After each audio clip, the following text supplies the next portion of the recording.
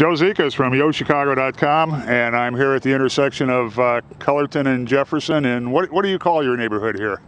This is Pilsen. Pilsen. It's been Pilsen for a very, very long time. Some people call it East Pilsen. Well, now, yeah, east of Pilsen, right? From the expressway this way, it's east of Pilsen, obviously. But this is as you can see, it's pretty much a blighted, there's some blighted areas here, properties. Factories here, Joanna Plastic Company, that's been here for ages. Been here ever since I was born, and that is 38 years ago. And so, you've lived in the neighborhood for how long now? 28 years now. 28 years, so you know the area well. Very well, very well. I grew up in this area, grew up with a lot of people that have left the community now, came back. And now it's, you know, it's shaping up a little bit. You know, there's a lot of, down the street, you'll see a lot of condos over there and a lot of new development. And we've got a block, vacant block here that you tell me is going to be redeveloped for condos? Apparently that's the word. In fact, I know that it's pretty much happening. We got a letter in the mail about change of zoning and that. So there's plans to develop in this area, and like I said, there's new development, new people in the neighborhood, which is a good thing. You know, change is bound to happen, and it's as long as, you know, they take into consideration there's people here that've been here for a long time, and you know, it's always good to consider those people, and that is, you know, affordable housing, making sure that not everything, you know, goes up, property taxes go up to a point where you can't afford it and you got to move out. So it's you know, people are always welcome. New development is always welcome, and this is a very, very nice neighborhood. What do you like? What do you like best about it here? Well, everybody knows each other here. People are very friendly. It's always good to have friendly neighbors who you can count on. You know, you can leave your home and not have to worry about leaving your door sometimes unlocked. So, you know, in the city of Chicago, you can leave your door unlocked? Absolutely. Here on Cullerton, we can.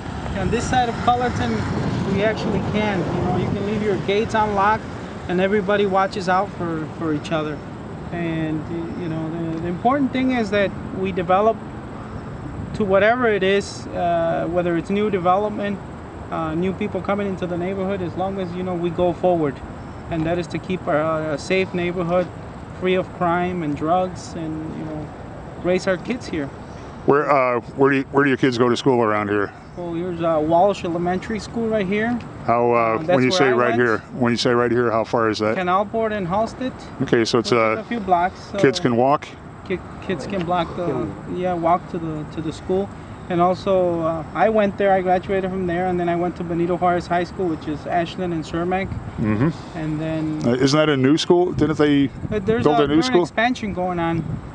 It was built originally back in 1968, but now it's getting an expansion. And I actually belong to the local school council there, and I was very instrumental in this expansion of the school, because the school is currently overpopulated by like 500 students. 500 students? 500 students. So it's getting a new expansion, some sport fields there. It's getting an auditorium, which is good for the neighborhood, because the neighborhood is changing and it's growing. So it's a very, very nice, pleasant neighborhood here.